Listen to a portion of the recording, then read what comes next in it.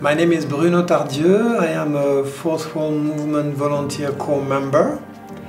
On February 15, in Washington, D.C. at the World Bank will take place a very important seminar addressing the hidden dimensions in poverty in knowledge building and policy making.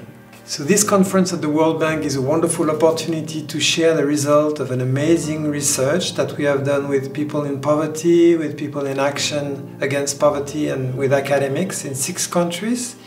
It was led by Oxford University and the Fourth World Movement. The World Bank and IMF got very interested in that research, and most of all interested in translating that research in methodologies to elaborate and evaluate public policies. The objective is to show the staff of IMF and World Bank, who are intelligent people who have a great influence on the world, on public policies, that it's really interesting to think and reflect with people in poverty, that they have knowledge, that they have insights, that they have questions, that sometimes when you are an economist you don't even think about these questions and you don't know the realities behind some of the statistics. And so nothing can replace working a full day together to discover the potential and the intelligence of people who experience poverty. The message is that if you do research and if you build knowledge with people in poverty, you can actually change completely the way you imagine policies. Many policies fail because they have not been able to mobilize people in poverty, and they don't mobilize people in poverty because the knowledge that they are based upon was not built with them. So the message is that we build an amazing tool, an inclusive tool for elaborating, evaluating public policies that can be really experimented now.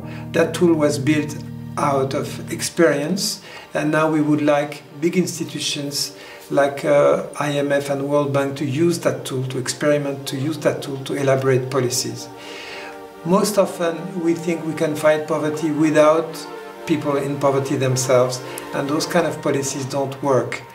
The capacity to build policies with people in poverty has major advantage that then they will follow, they will carry the policies, and they will make them succeed. You cannot fight poverty without people in poverty themselves. I think attending this conference will be an amazing opportunity to be part of a dialogue between different kinds of knowledge, very serious economic knowledge and very serious experiential knowledge that people in poverty have. And so it's an opportunity to hear from people who live poverty in Tanzania, in Great Britain, in USA, in Bolivia, and also to see how that knowledge can connect with the knowledge of World Bank and IMF economists.